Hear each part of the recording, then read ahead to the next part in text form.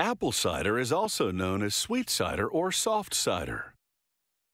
It's darker and cloudier than conventional apple juice because tiny bits of apple are not filtered out. These flavorful fragments are what makes this fall beverage unique.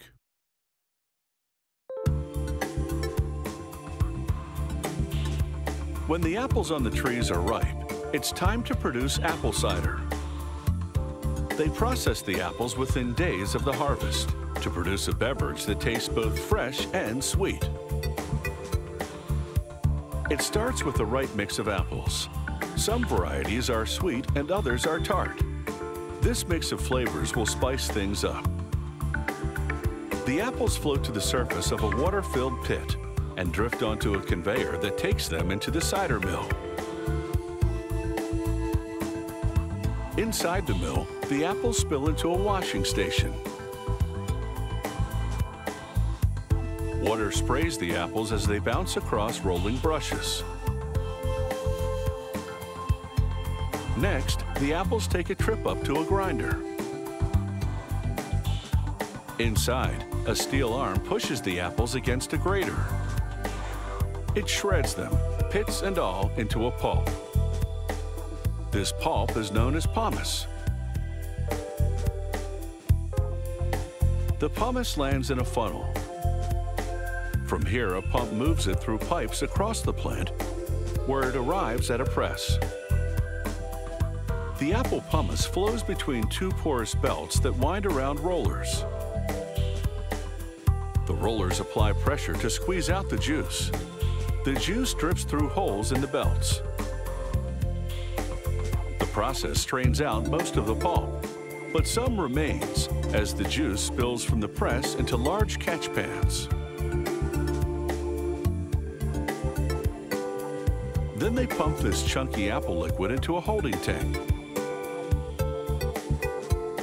From the tank, it flows through a revolving drum that filters out more pulp, pits, and apple stems.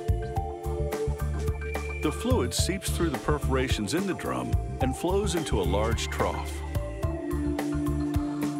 After one more screening, only fine bits of apple and sediment remain.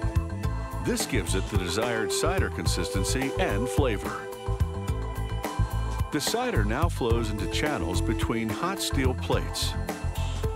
The heat destroys pathogens and bacteria that would convert the natural sugars to alcohol.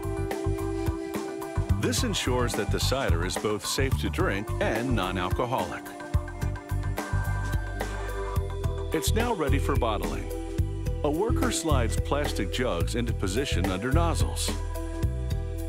The nozzles descend and pump the boiling hot apple cider into the jugs.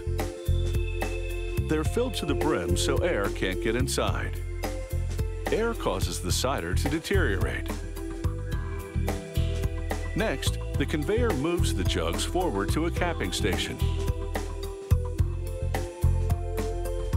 Plastic caps funnel toward the jugs as they approach. The caps land on the rims with perfect timing. Spinning wheels tighten the caps as the jugs ride by, hermetically sealing the hot apple cider, giving it a shelf life of approximately a year.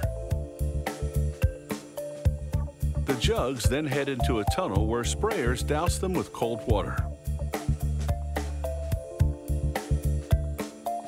Next, machinery pulls the liner off of adhesive-backed labels. An electric eye detects the approaching jugs, cueing rollers to apply the labels.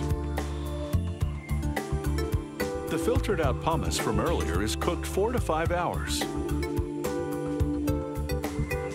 This caramelizes the sugars in the apples, turning the pomace into a highly concentrated spread known as apple butter. They bottle it while it's piping hot to preserve it. Although not technically butter, this fruit spread has a similar consistency. It takes a full day of processing to produce both apple butter and apple cider. It's time to raise a glass and enjoy the sweet bounty of the harvest.